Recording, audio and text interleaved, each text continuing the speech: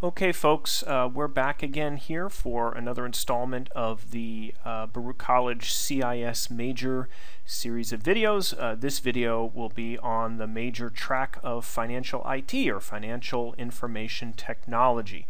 As always, a little bit about your presenter. I'm Professor Richard Holozak. Here's my website on CISnet and my personal website on holozak.com. As always, your comments, suggestions, questions are welcome, and we will incorporate those into other videos.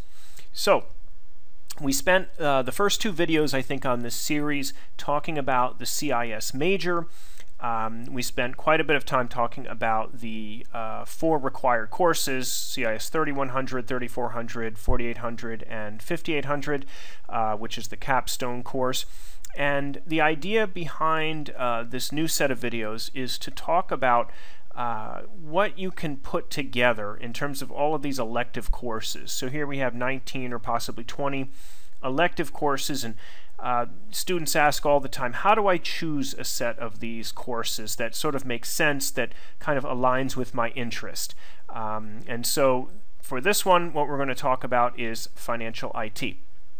Okay, so as with all of the CIS majors, you have a set of required courses: Object-Oriented Programming I, Database Management Systems, and Systems Analysis and Design. All of those are typically taken sort of early on in the program, and then we finish up at the end of the program with CIS 5800, the IT Development and Project Management. And so what that leaves you with is 4 electives. And for the financial IT, here's a set of courses that might make sense if you picked 4 out of these. And obviously there's more than 4 choices here, and we can talk a little bit more detail about why you might want to choose some of these over another. 2 that I can definitely highly recommend would be the e-business technologies and the financial information technologies, which is actually the course that I teach. Those seem to be the best aligned courses for someone who's interested in the world of financial IT. So why am I excited about financial IT? Well, I get to work in this place. This is the Wasserman trading floor in the Subotnick Financial Services Center at Baruch College. Here we have about 45 workstations on the trading floor. We have a fairly large-sized server room in the back where we collect mountains of financial data. We teach our students here at Baruch how to work with all of the latest financial software tools like Bloomberg and Reuters, Capital IQ, data mining tools from SAS and Statistica Data Miner, broker-oriented tools and APIs from Interactive Brokers and Thinkorswim and TradeStation. So just a ton of resources that we have here. We do free workshops and so on. And so the idea was, how can we take a wonderful resource like this trading floor and explicitly create a course or create a curriculum that ties together the world of finance and technology. And so this is not a typical concentration area or a major track area that you're going to see at most business schools. And if I do say so myself, I think we do a great job of it. So here's a very confusing diagram. You'll probably want to cry the first time you see it, but there is actually some logic to this. So first, what I'm going to do is I'm going to talk through one aspect of financial information technology, and this has to do with the world of exchanges and market centers, places like the New York Stock Exchange or the NASDAQ or DirectEdge or BATS. You know, we sometimes hear about these things, these exchanges, and essentially what they do is anytime someone puts an order into an exchange to buy or sell, say, some stock or a futures contract or an options contract or something, the result of that order is market data. And market data gets broadcast out, carried by financial network providers to the customers. And the customers are represented by all of this activity that's in the upper part of the graph. So basically everything except the exchanges and the network providers.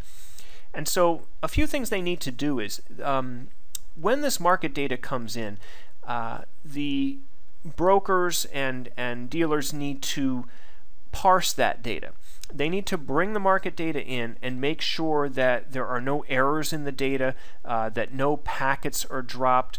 If you've ever worked with networks, we know that one of the wonders of TCP/IP protocol on networks is that when packets are lost, and they can get lost for a bunch of reasons, we have ways of recovering and asking for retransmissions. And so that's really what this feed handler is here to do. It's to parse the data and make sure we're not missing any data.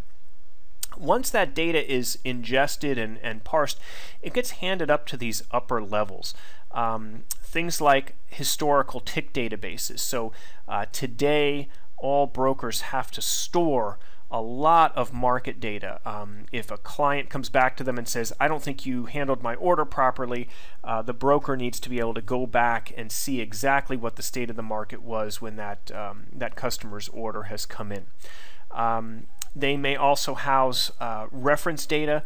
This is data that's changing much less frequently, but is used to tie together all of the different financial instruments. So, for example, we know from a company that they'll have a balance sheet and they'll have a certain number of shares outstanding. They'll have analysts who are following the company that are giving recommendations and so on. And all of that gets handled here in the reference data. The complex event processing systems are in some sense like databases. The key difference here is that they are analyzing data as it arrives. With a historical database or a tick database, the data has to be put into the database first before it can be queried. A complex event processing system is going to analyze the data on the fly. All of these sources of data are used to inform things called analytics. Analytics are pricing models. They're using some type of computer formula along with reference data, historical data, and signals from a complex event processing system to generate some type of theoretical price or some type of trading signal that's then going to be used to inform a trading decision. Now, this trading decision historically has been made by a human being, but increasingly these trading decisions are made by computer algorithms. Okay? The other big portion that informs the trading decision would be a risk management system. So depending on how much trading the firm has done during the day, depending on whether their trades are making money or losing money, the risk management system is also going to be there to inform the trading decisions. Once a trading decision is made, that information is going to be sent to an order management system, or what are sometimes called execution management systems. Sometimes clients are also passing orders in here. So not only is the firm making their own trading decisions, but the client is also giving them instructions to trade. And that results in a stream of orders. So the order management system will send out an order. That order will get routed to an exchange. So the order routing decision could decide, I like that exchange, they have a good price, or I can trade there very cheaply right now, and so that's why I'm going to route to that exchange. And as we started this whole conversation, what happens when an order arrives at an exchange? That results in new market data. And so the whole cycle repeats here around in a big circle. So all day long we have firms that are receiving market data, they are parsing it, they're storing it, they're generating signals, they're informing analytics, they're making trading decisions which result in orders, and the orders are going right back into an exchange, and the cycle continues. This little spot out here, when trades happen, they need to get reported for clearing and settlement, and so that's a whole nother area of what we call back office processing, where trades between two counterparties are matched up. So that's a pretty thrilling story. It happens billions of times a day in each firm. And so the question is, if you wanted to dive into this world, if you wanted to be an actor somewhere on this stage, what would you need to know to be an effective IT person? There are a ton of different roles here, everything from infrastructure, making sure the networks and databases and operating systems are running properly, to software development roles, to database administrator roles, all across the board. So financial firms are voracious consumers of IT, and they need IT staff across the board. So I guess some of the things that we could highlight here at sort of the lower levels would be the networks and telecommunications, right? So all of this market data gets transmitted over network providers. And so understanding things like how the TCP/IP protocol works, the difference between UDP and TCP, the difference between a point-to-point protocol or something like a multicast or a broadcast protocol. All of these things are enormously beneficial for someone who's interested in that role in either architecting, designing, or supporting network systems in financial IT. Up from this, we have obviously the roles in the database systems. So we already talked about the required course of CIS 3400 talking about SQL, right, the structured query language. We did that in a couple of other videos. And so the reference database and historical database, they're all run off of SQL databases. So these could be a big DB2 or Oracle database. An order management system is also a large database, so that's also going to have to deal with some type of relational database on the back end. Database management systems too just goes into these technologies in more depth, so that's a role that they would have to play there. Now, object-oriented programming actually has quite an integrated role here. I mean, you see it with the analytics, with things like feed handlers, with order management systems, with order routing. It shows up all over the place. And the main reason for this is that really C++ is the core programming language used in just about every financial services firm. C++ is used not only for its object orientation, but for its speed of execution.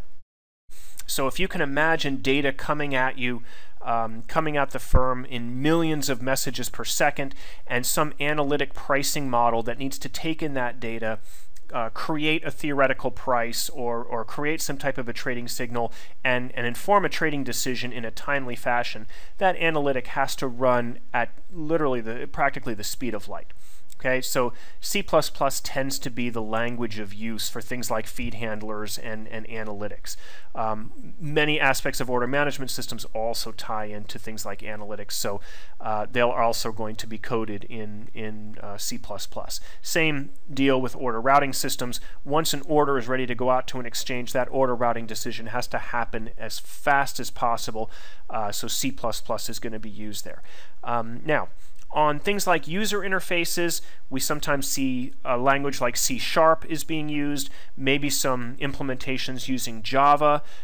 So depending on the task, other programming languages might be used. What employers tell us from financial services is students cannot have enough C++. If you're a great C++ programmer, you can probably get into the world of Java without too much difficulty, or even the world of C#. Now, last but not least, and I kind of wrote this over on the other side, the CIS 4620 is the Financial Information Technologies course. The course is basically all of this. So from soup to nuts, what are the major financial instruments that trade? How do they trade on exchanges or over-the-counter markets, the mechanics of that trading, and then what are the technologies that support all of that trading and banking activity, all the way out to the clearing and settlement, which we pointed out before. So what do feed handlers have to do? What do complex event processing systems do? How does one program on a TIC database, a special type of historical database that's specially designed to work only with market data? How are analytics written? Students do projects in how they develop analytics. What is the role of a risk management system? What if you got on a project team where your firm is developing a risk management system? What would you have to do? What are the major steps in developing a risk management system? How do order management systems and execution management systems interact with order routing and exchanges? So that's really the really the bread and butter here of the CIS 4620. So again, if financial IT is something that interests you, maybe you have an interest in financial markets, maybe you trade your own portfolio, or you like messing around with stocks and bonds and things, and you really want an explicit way to tie that together with the technology, this would be a great way to do that. So again, depending on which aspect of financial IT you're interested in, obviously I'm going to recommend the financial information technologies. You might want to do more database systems or object-oriented programming. On the other hand, you might want to look more at e-commerce systems in general, and there the e-business technologies course I can recommend for you. Okay, so I think that about covers it for this session. As always, happy to hear your comments and suggestions, and thanks again for tuning in.